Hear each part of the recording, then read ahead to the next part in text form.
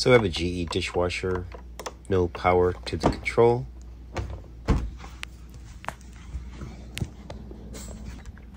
So we're going to check our power supply.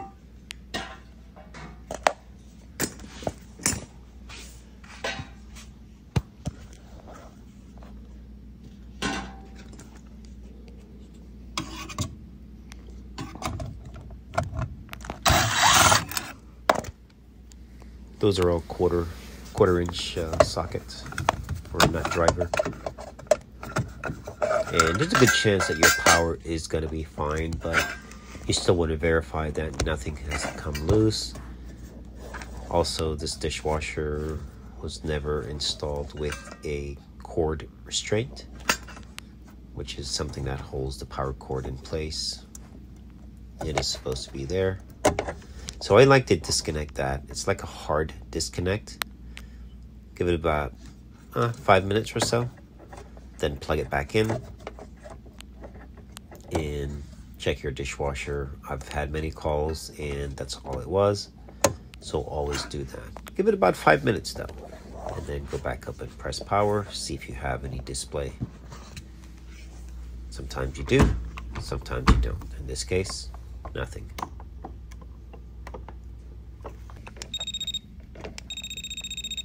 And power is good.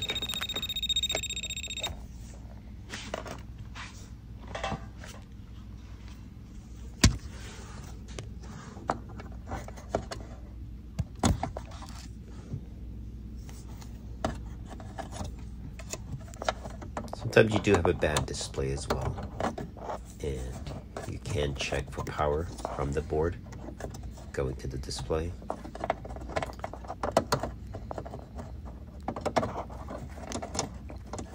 But way simpler what I'm going to show you how to do. So we're going to remove the board.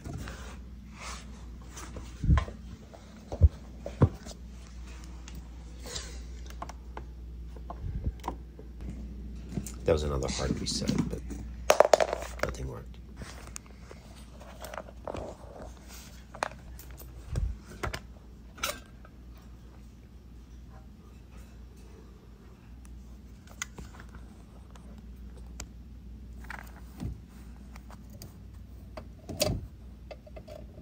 Yeah, I was double checking connections, and sometimes they come loose. And verifying power again.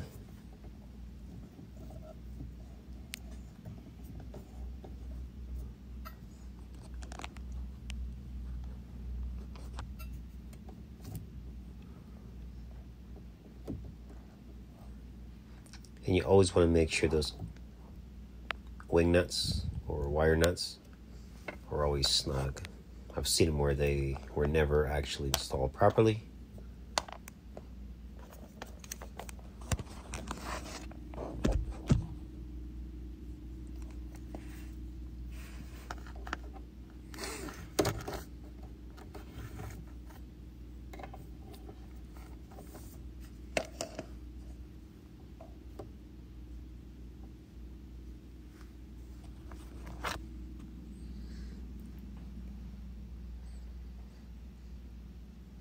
So power's good.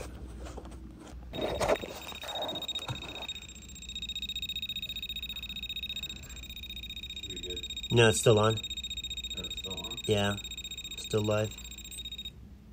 There you go.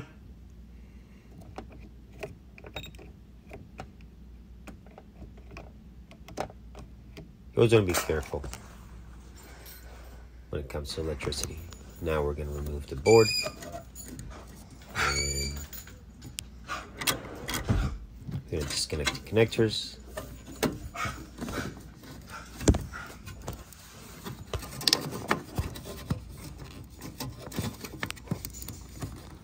Guys, just double check, make sure that the power is indeed off.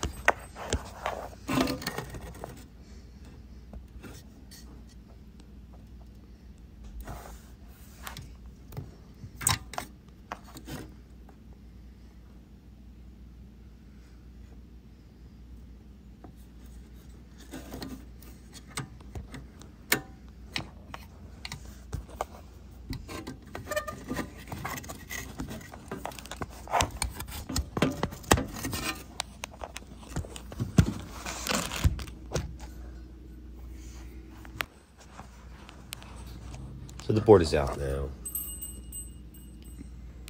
And what we're looking for, anything that's burnt. In this case, that little red right next to the white relay. That red guy, yep. It's got a white dot on it. That's it.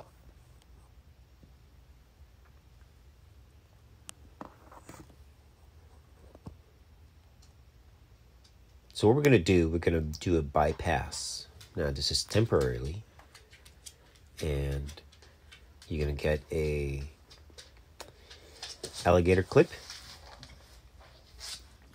Now, I recommend you wrap the alligator clip in electrical tape, and that will protect any electrical shortage if something were to happen, if it slips off the contacts and if it falls on the board while power is on, it's not going to do or cause further damage.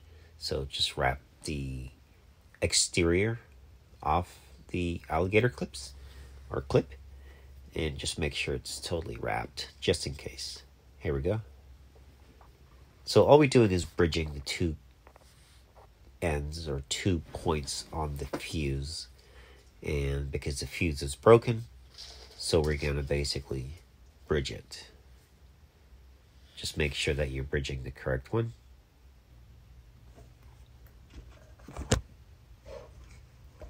Can you turn power on for me real quick?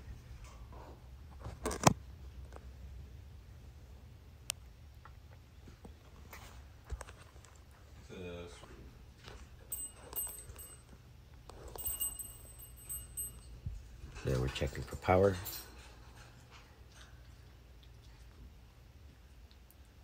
You can also solder that fuse. I will have a video on that as well. Alright, thanks for watching. And that's just a bypass, just to verify that the board is bad. Now sometimes the motor could be bad as well.